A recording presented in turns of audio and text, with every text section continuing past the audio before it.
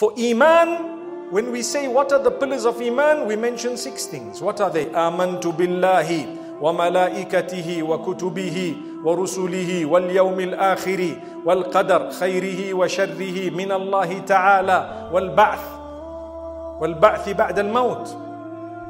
There are actually 7 things but 6 points. Let's go through them. I believe in Allah. So whatever you said in terms of your shahada when you reverted to Islam, now you are declaring that I believe it in my heart.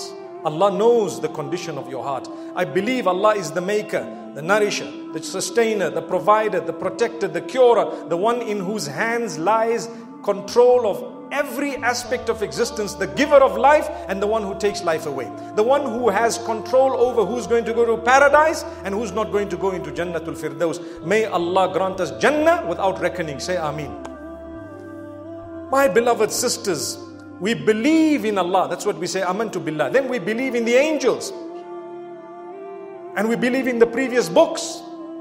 We believe in all the prophets. All of them. We believe in them. We believe in the last day. That is the day of Qiyamah. And in fact, when we say wal ba'th ba'da al maut, it's connected to the last day because resurrection and the final day are connected. So we'll count that as one point. But then there is a certain point that we believe in that is probably one of the most challenging. What is it? Wal qadr khayrihi wa sharrihi min Allah ta'ala. Fate, decree, destiny, good and bad is from Allah. I declare that, I believe that, I surrender to it and I am happy with it.